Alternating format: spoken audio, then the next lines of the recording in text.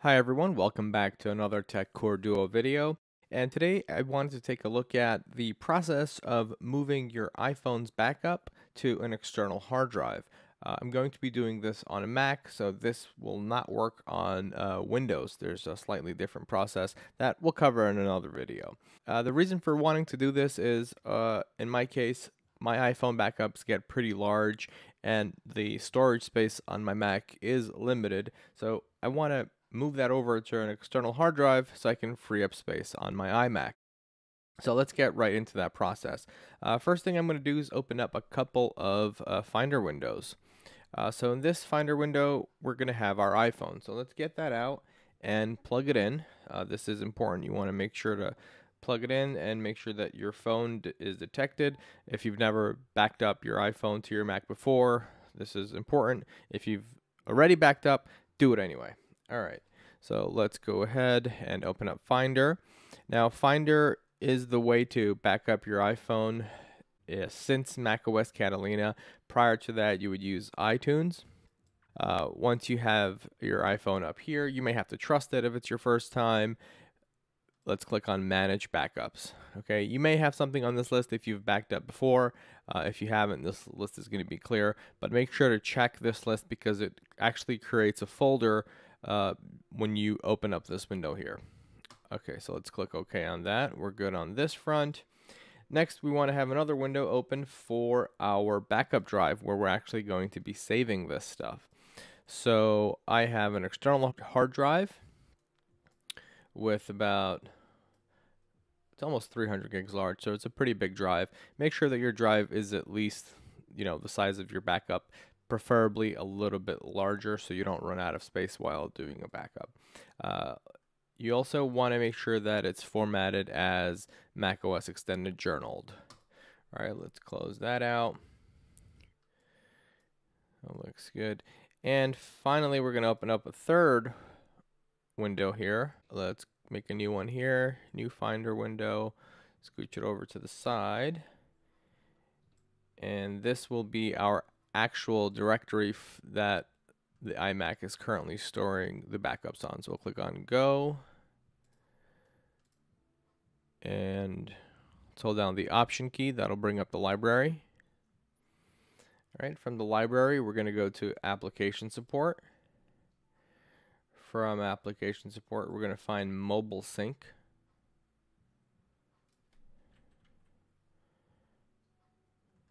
All right, and this is the backup folder that contains all of your backups or no backups, depending on if you've already backed up once or not in the past.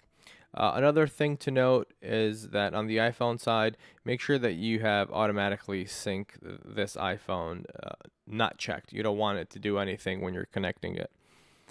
Okay, now let's go over to a terminal window.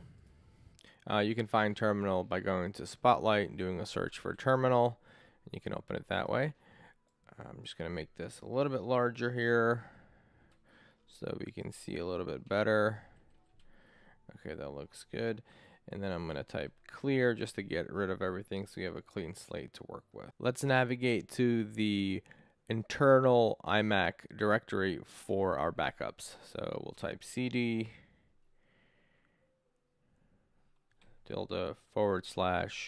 /library /application. Then we're going to do a backslash because there's a space there. Support /mobile sync. It's an uppercase S, and hit return. All right, now that we're in that directory, we can see that we're in mobile sync. What we're going to need to do is rename this backup here to old iTunes backups. So we're going to use the mv command. Backup is the current name. We're going to do a space, and we'll name it old-iTunes-backup. All right, and now we know that worked because we see the change happened up here within the Finder window. All right, so we're all on the same page. Next, we're going to need to make a directory within our backup drive where our backups are going to be stored. So we're going to type mkdir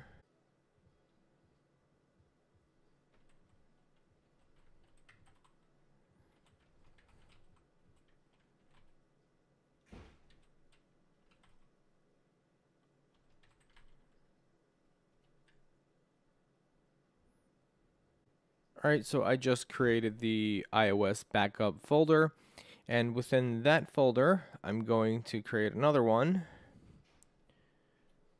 I just did the up arrow key there, and I'm going to call it backup. Alright, let's verify that that folder is in there. Excellent. So I have another folder called backup within that one.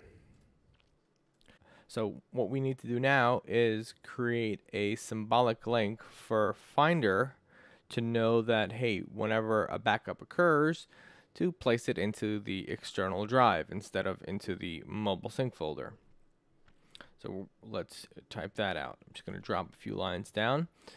So we're going to do a symbolic link, ln -s.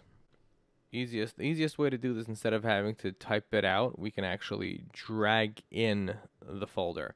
So let's open up this directory here and drag in this backup folder.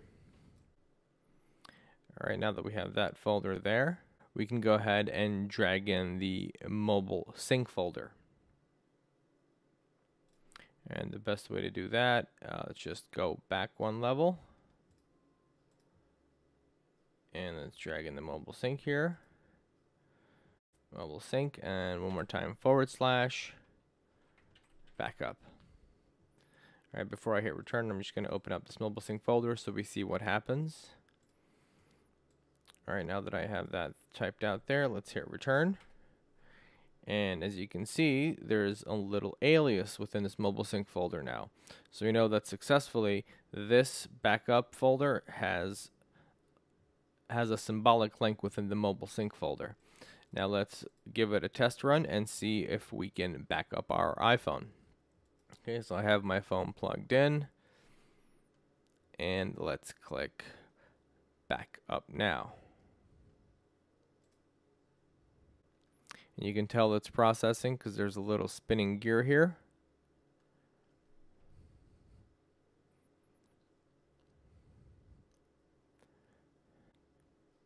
All right, looks like it's complete. Last backup today at 10:48.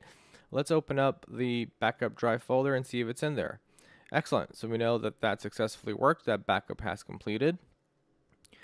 Now, this is for those of you who have already backed up before and would like to move your old backups to this new folder that you just created. You can actually check manage backups and you'll see, okay, so this is the one we just did now, but what about your old backups that you used to have? So you can also take those from this old iTunes folder that we created. Let's open that in a new tab.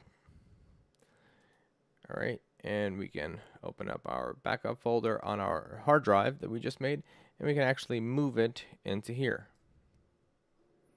Let's give it a sec to copy. Actually, it's a pretty big copy for me. It might also be for you. Let's give it a sec and let it do its thing. All right, that copy has successfully completed. I've just copied it over to the external backup drive. Let's go ahead and check manage backups again, see if we have anything else in there. All right, there we go. Now we have both backups, the one we just created and one of our old ones. Now that we know that those are successfully in there, we can go back to the old backups folder, and we can actually delete this old iTunes backup to free up space on our hard drives. And that's, of course, if you've had backups in before. If this is your first time doing this, you won't have anything in there. So I'm going to go ahead and move to trash and empty the trash. That just freed up a ton of space on my hard drive. One thing just to be aware of, make sure that your hard drive, of course, is plugged in when you're trying to do backups in the future.